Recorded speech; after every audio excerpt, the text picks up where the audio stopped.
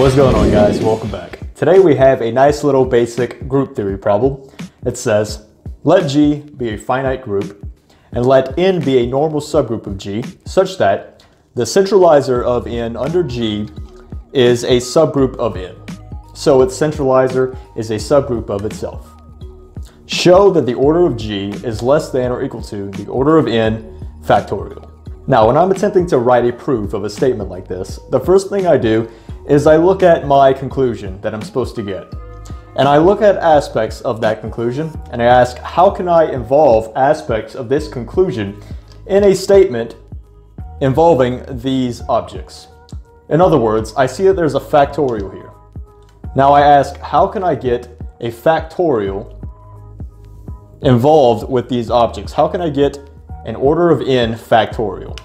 Well, the first thing that comes to mind for me is the automorphism group of N.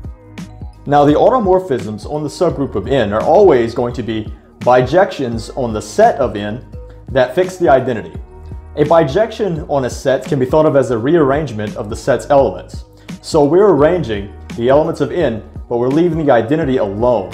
How many different ways can we rearrange a set of N objects? We can arrange them in factorial different ways. So, since we're rearranging everything but the identity of N, we can rearrange them the order of N minus 1 factorial different ways. And so that tells us that the order of the automorphism group of N must be less than or equal to the order of N minus 1 factorial.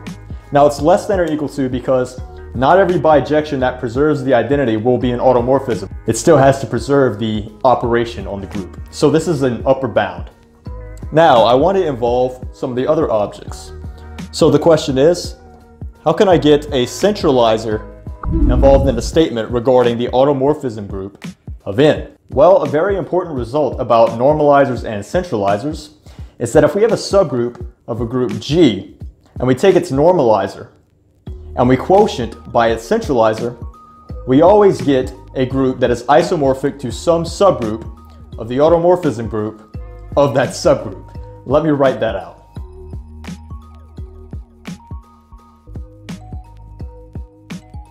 So if we have any subgroup of a group G, say H, then the normalizer of H under G quotient by the centralizer of H under G is isomorphic to some subgroup of H's automorphism group.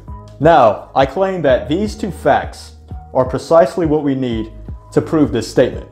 Now, I'll give you a chance to pause the video so that you can attempt to use these two facts to show that the order of G is less than or equal to the order of N factorial. So let's do that right now.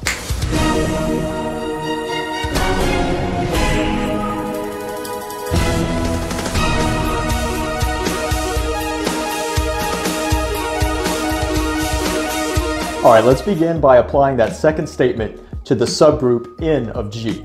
Since N is a subgroup of G, we can say that the normalizer under G of N quotient with the centralizer under G of N is isomorphic to J, where this is some subgroup of the automorphism group of N.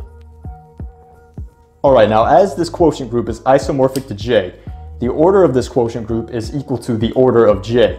And since J is a subgroup of the automorphism group of N, the order of J is less than or equal to the order of the automorphism group of N. So we can write the following.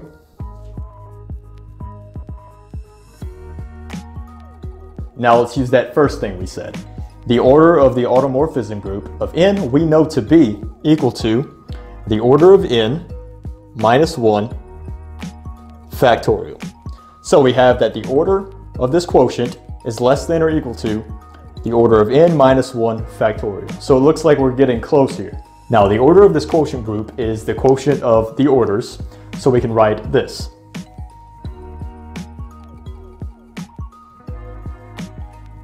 So we have the order of the normalizer of N divided by the order of the centralizer of N, and that is less than or equal to the order of N minus 1 factorial. Now let's look at the left-hand side.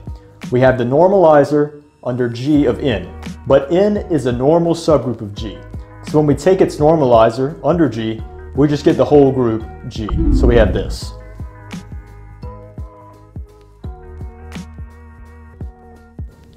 All right, now we'll go ahead and multiply both sides by the order of the centralizer.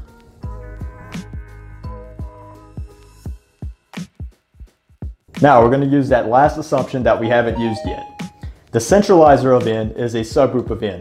Hence, the order of the centralizer is less than the order of N. Therefore, the order of G is definitely less than this, but replace this with the order of N. So we have the following. As again, the order of N is larger than the order of the centralizer of N. And the order of N minus 1 factorial times the order of N is the order of N factorial. And so the proof is complete. The order of G is less than or equal to the order of N factorial. Now this problem actually had a second part.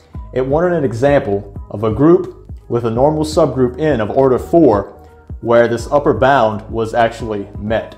So I'll tell you that the G we're looking for is S4, the symmetric group on 4 elements. I'll leave it to you to find the normal subgroup we need and to show that the upper bound really is met in that case. But that's going to do it for this video. I'll see you guys next time.